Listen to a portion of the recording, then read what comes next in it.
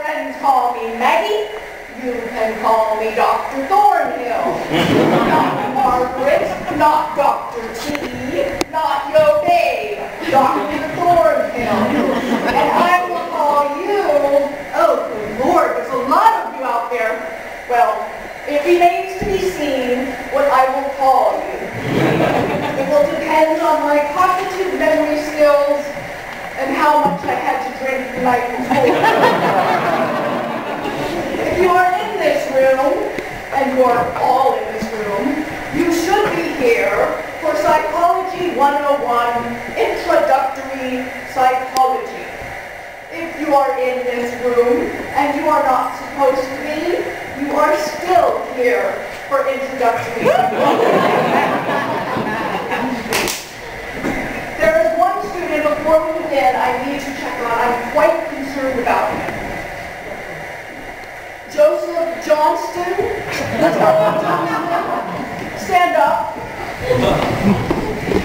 Joseph Andrew, I see in my paperwork here, this is the third time you are taking this class. I certainly hope that this time you find it to be a positive psychology experience. As for the rest of you, let's see a show of hands here. How many of you are taking this class because it's required for your major? Okay. How many are taking it as an elective?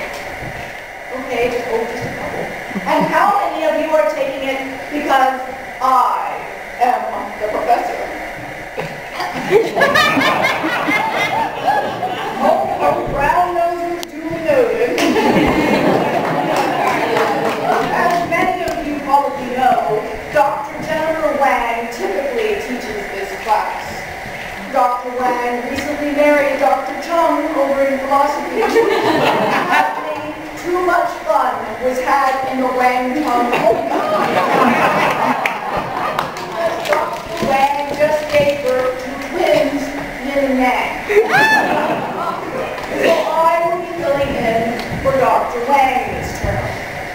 I have been in the psychology department of this university for many years. I am actually a professor emerita, which means retired, or so I thought. Apparently there was some confusion over my start date at the university. Well, hell, I can't remember that far back. It's almost a haze, a purple haze, if you will. I started teaching here somewhere between Woodstock and Watergate, somewhere. So they said if I fill in for Dr. Wang this term, I will be good to go. I have taught many psychology courses, so I am prepared for this one. I also want to introduce you to our T&A for this class.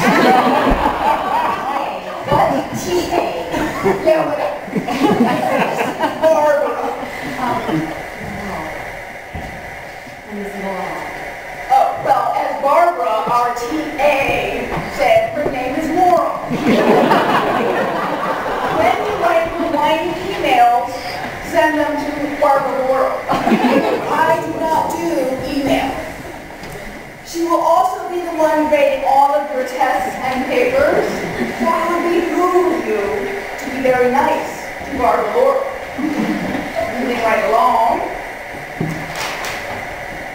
I have a whole checklist of things for today.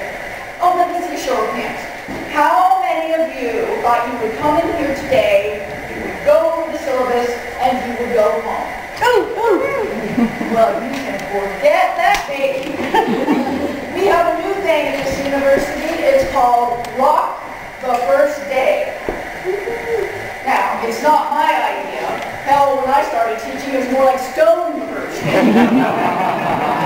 We have a new department chair, Dr. Steve Keller, or what the hell Keller. It's all about rocking that first day, baby. So I wasn't even sure what Rock the First Day was.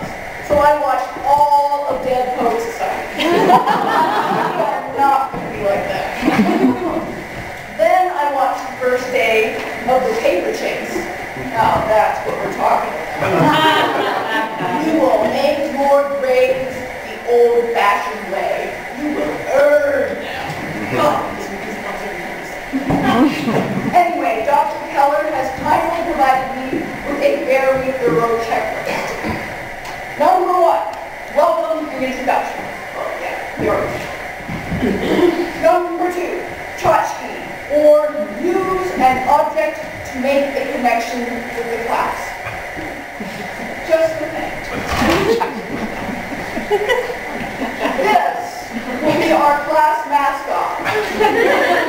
Can anyone tell me who this might be? George Harrison? No, honey. Johnny Depp. Johnny Depp? No, we're talking psychology. Joe Johnson.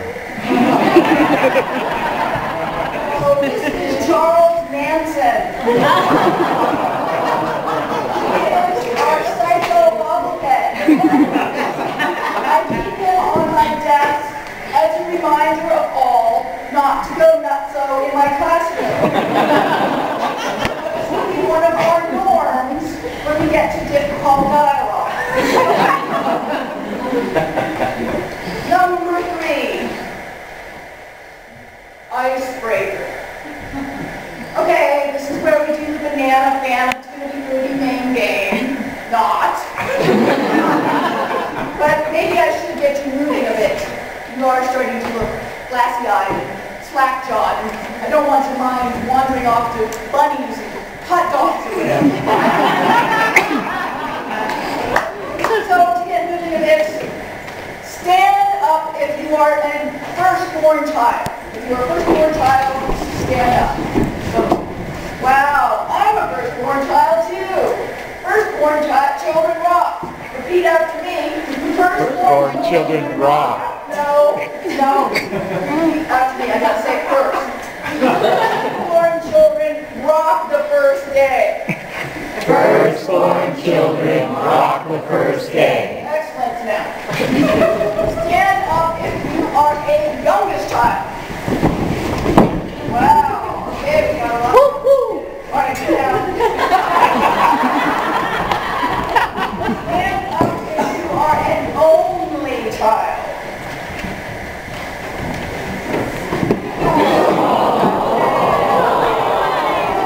One only child. That is amazing. I have never had that happen to me in my class before.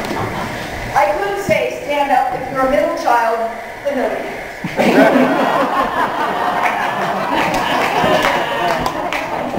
That's not breaking ice. It gives you a precursor to our lesson on birth order, which will be in week whatever. That reminds